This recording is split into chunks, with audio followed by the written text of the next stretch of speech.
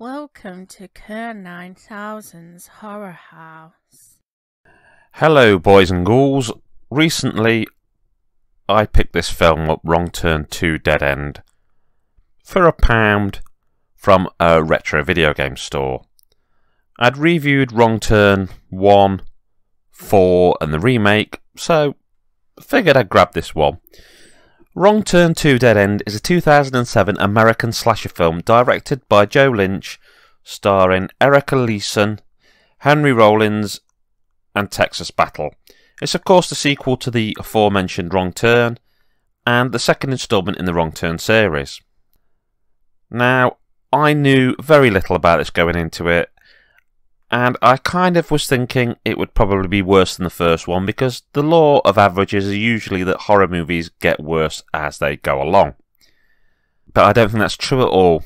Okay, so for the plot, basically it's set around a survival reality game show called The Apocalypse Ultimate Survivalist, which is being held at a West Virginian forest.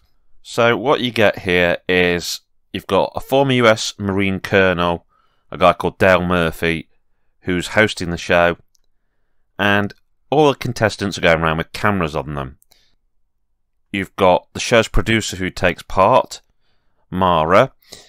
You've got a lesbian Iraq war veteran, Amber, a lingerie model, Eleanor, a former football player, Jake, Jonesy, who's a skateboarding jackass, and a graphic artist, Nina. Now they soon come across the cannibals. Yes, this film, for those who haven't seen it, is about inbred, mutated cannibal freaks. So we're not really talking highbrow entertainment here. This film is very B-movie territory, but what I love about it is that somehow it's managing to parody the whole reality TV thing, be a horror film, and also throws in action sequences. It's kind of like somebody took Wrong Turn, added a pinch of Big Brother, and mixed it with a massive dollop of Arnold Schwarzenegger's Commando.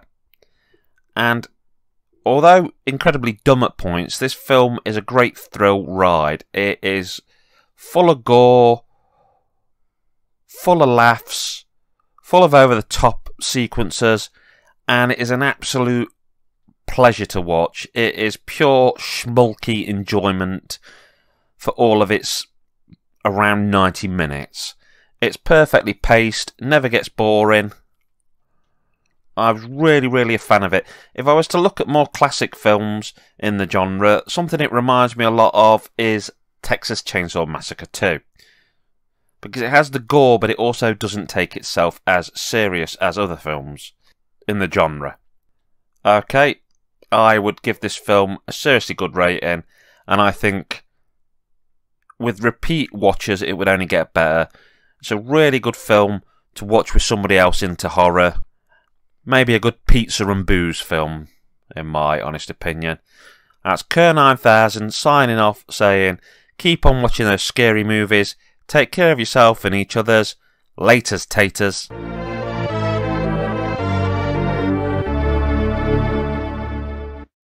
A Squaffy Bear production.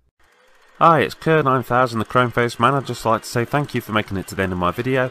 I've got lots of stuff on my channel. My Horror House doing horror reviews, Games Room doing games, Sci-Fi Station. It's absolutely chock-a-block full.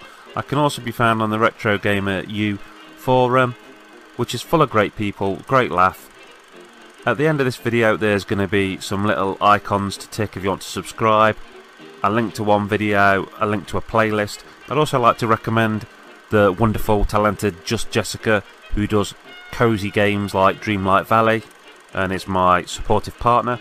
Thank you ever so much once again for watching my video, and particularly if you follow me, thank you for all your support, and have a great rest of your day.